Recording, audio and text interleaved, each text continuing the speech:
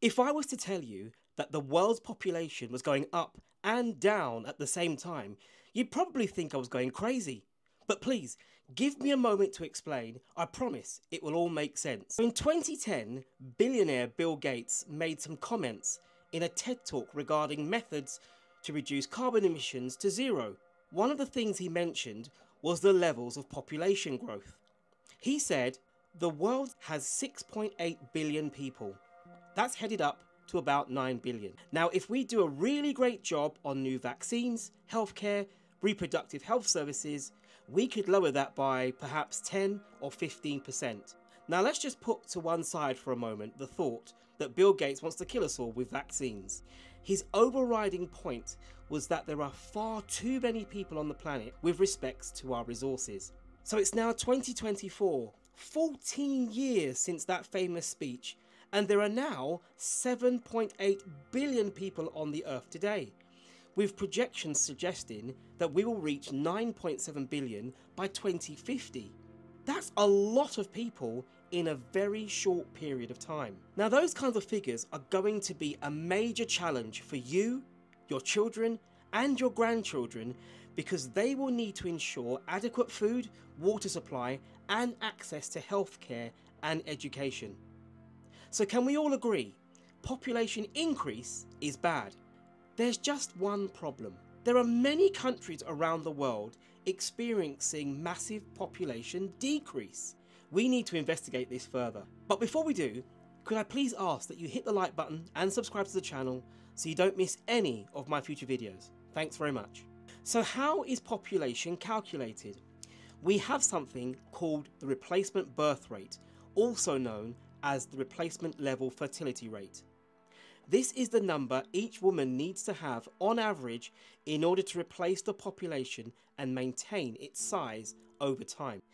Now, this rate is typically considered to be around 2 to 1, as this number accounts for mortality rates and other factors that can affect population growth.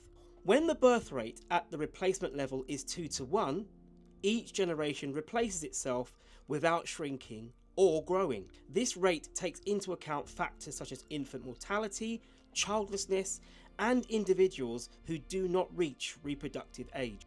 If the birth rate falls below replacement level, a population will eventually decline, leading to an aging population and potential workforce shortages. On the other hand, if the birth rate exceeds the replacement level, a population will grow, which can put pressure on resources and infrastructure.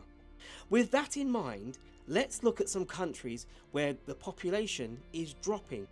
China, the world's second most populous country. Over the past few decades, China implemented laws such as the one-child policy to control population growth. While this policy has been relaxed in recent years, the effects are still evident today. China's fertility rate has dropped well below the replacement level, and experts believe it could be as much as 1 to 16, leading to an aging population and an increasingly shrinking workforce. Japan's fertility rate stands at 1 to 4 children per woman, well below the replacement level. As a result, Japan's population is projected to decrease from its current 126 million to around 88 million by 2065, with nearly 40% of the population being over the age of 65. South Korea's total fertility rate has dropped to around 1 to 1 children per woman, which means by 2067, South Korea's population is expected to decrease by over 20%. Italy's fertility rate stands at about 1 to 3 children per woman. Estimates suggest a decrease from today 60 million to around 50 million by 2050. Lastly, Russia's fertility rate is also below the replacement level at around 1 to 6 children per woman. Russia's population is projected to decrease from its current 145 million to around 129 million by 2050. Now, I want you for a moment to imagine that you live in any of those countries. How do you think it would affect you? There are less people to do the jobs that need to be done. Costs will go up. The population is getting older, so there'll be more pressures on the health service and a noticeable reduction in the number of children. Now, over the next few years, these countries will need to invest in policies that support work-life balance, childcare services, and healthcare so families can help boost fertility rates and support a healthy population growth. Promoting immigration and integration policies that attract and retain skilled workers can also help offset the effects of a declining native population. So now, let's look at the top 5 countries with the highest fertility rate. We'll begin with Niger, a country in West Africa that currently has the highest birth rate in the world, with an average of over 7 to 1 children born to each woman. Angola, Mali, Chad, and the Democratic Republic of Congo are just behind with a birth rate of 6 to 1. Now, high birth rates sound good, but this can also present opportunities and challenges. On the one hand, a young population can drive economic growth and innovation, but on the other hand, it can also strain resources such as healthcare and education. Now, as more individuals inhabit the earth, the demand for food, water, energy, and land increases exponentially. This in turn has led to environmental degradation, deforestation, and the depletion of natural resources, posing a significant threat to our planet's delicate ecosystem.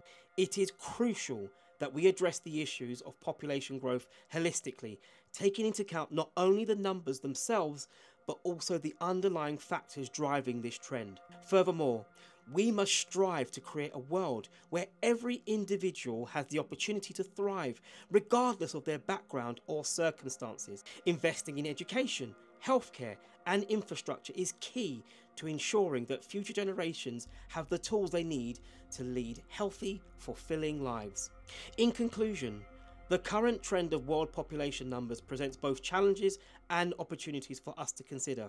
It is a call to action for policymakers, businesses, communities, and individuals to come together and chart a course towards a more sustainable and harmonious future. Let us seize this moment as an opportunity to shape our world that is resilient, inclusive, and just for generations to come. By understanding and addressing factors that influence fertility rates, countries can strive to achieve a population balance that supports long-term sustainability and prosperity for all. Thank you for watching. If you like what you see, please hit the like button and consider subscribing to the channel. Thank you very much.